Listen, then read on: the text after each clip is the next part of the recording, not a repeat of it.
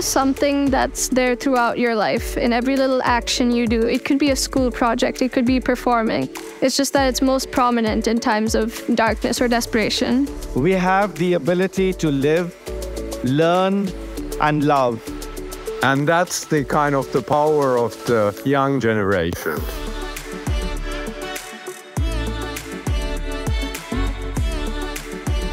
The most scary part about mental health conditions is that it's the unknown.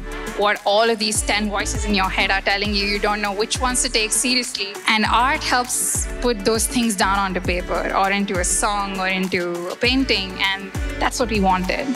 Build infrastructure for people in the slums to just improve their living conditions. It is one of the major problems that cause suicides, especially in India. I have found value in treating young people not as beneficiaries, but collaborators. Because if no agriculture there, no food supply in Delhi, no food for cows, what's happening in Nepal, a country far off, can affect people in Delhi as well. Both vulnerability of being a human and strength in being that angel and providing these words of encouragement and hope in this world that sometimes we feel is so uncertain, but it's truly to just remind ourselves that we are these dusty angels, these guardian angels each day, and it is the choice that we can make for ourselves.